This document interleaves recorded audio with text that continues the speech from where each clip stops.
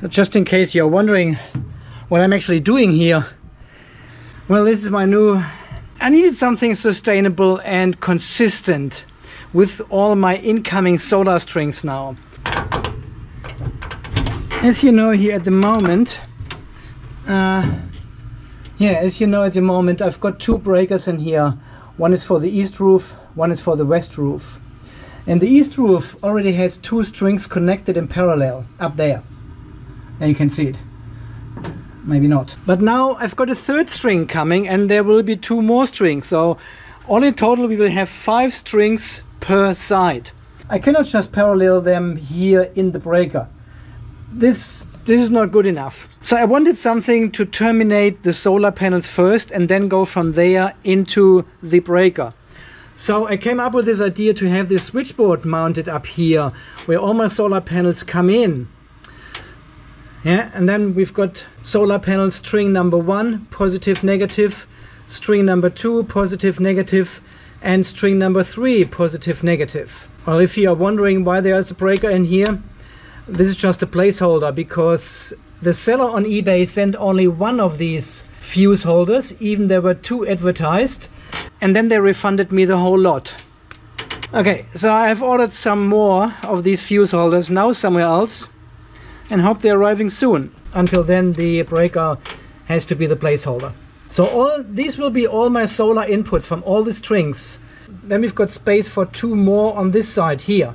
So all in total we will have 10 fuse holders in here, always positive and negative. And then from here, from the output, we are going onto these bus bars. And you can see we've got the positive bus bar here and the negative bus bar there.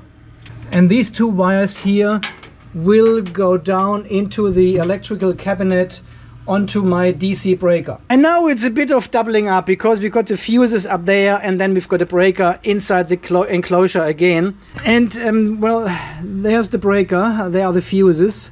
This is only like less than ½ meter of cabling. But with this now, I can just terminate one string on the roof and can start working on it.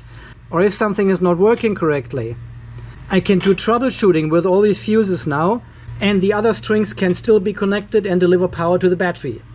Don't you just appreciate how I got this ladder in here and kept working in this tight space in front of the electrical cabinet and wired and mounted the switchboard there? Yeah guys, this is what I have done today. I also grounded the third solar string on the roof. This is all done, everything is cabled, and I'm just waiting for the sun to go down now until we have a lower voltage on these strings, and then I can take them off the circuit breaker in there and connect everything up to the fuse holders in there. Eventually I will have another switchboard up there in the roof, and this crocodile cable situation then will disappear, and we will have exactly the same setup with a little switchboard and 10 fuses in there for our 1, 2, 3, 4, 5 strings of solar panels. They're all terminating here, and from here collectively they go down in this pipe onto the other circuit breaker inside the electrical cabinet. This is my thinking at the moment. It doubles up a little bit. We've got the fuses and then we've got the circuit breaker inside the electrical cabinet.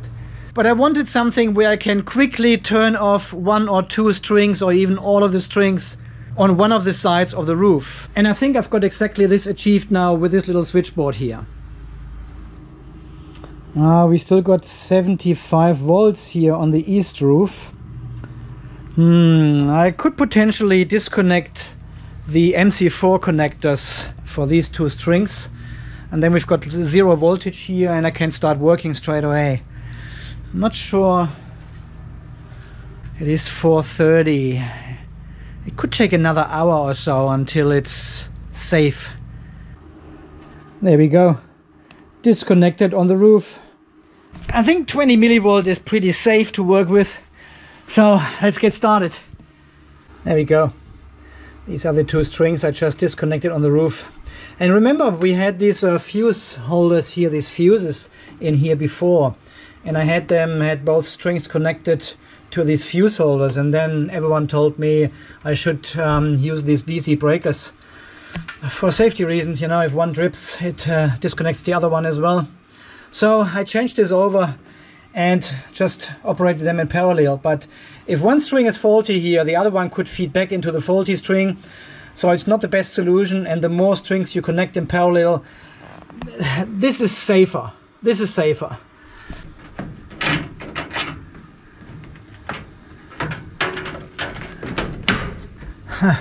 I've got one. I need to straighten them up first. Yeah, come on.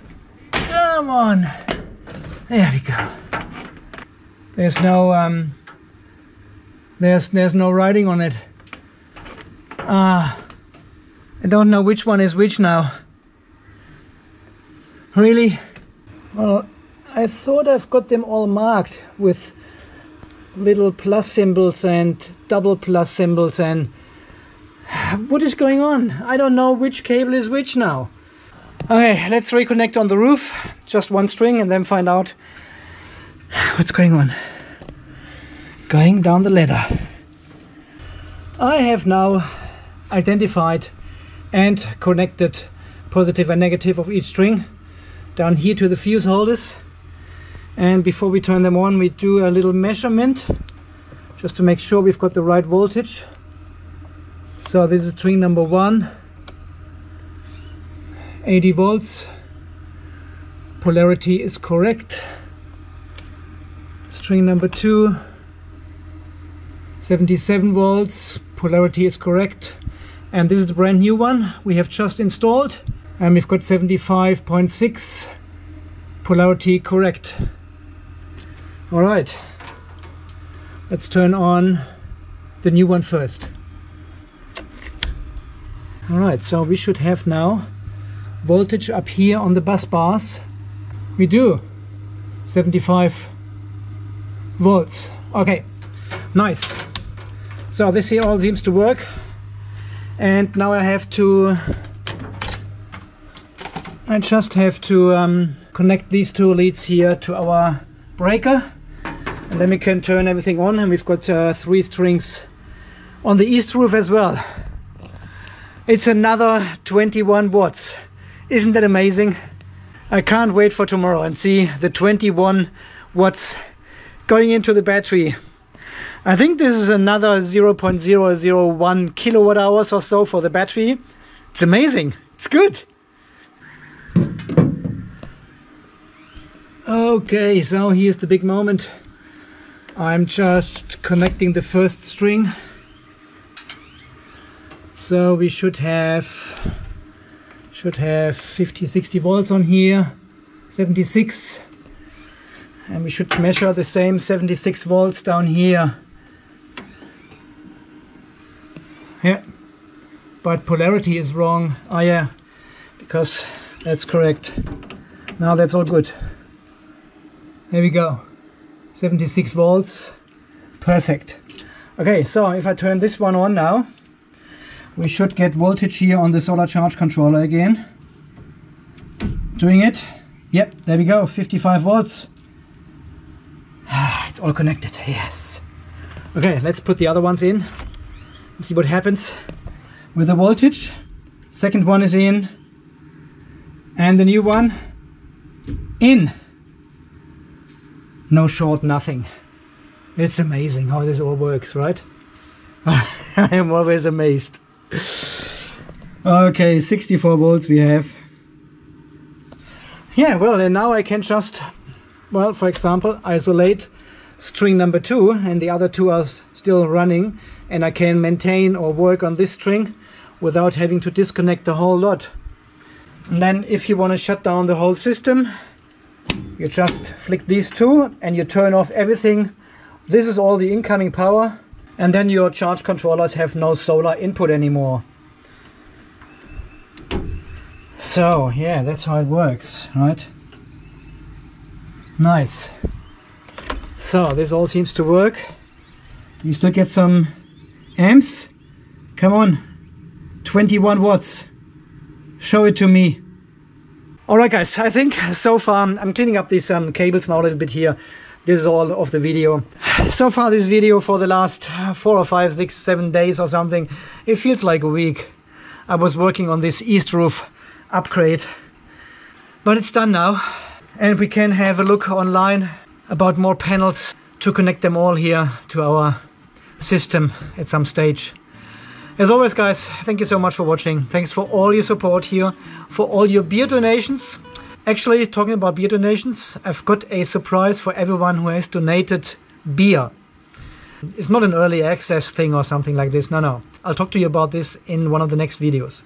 Stay charged and safe, and we shall see us again in the next video coming out very soon.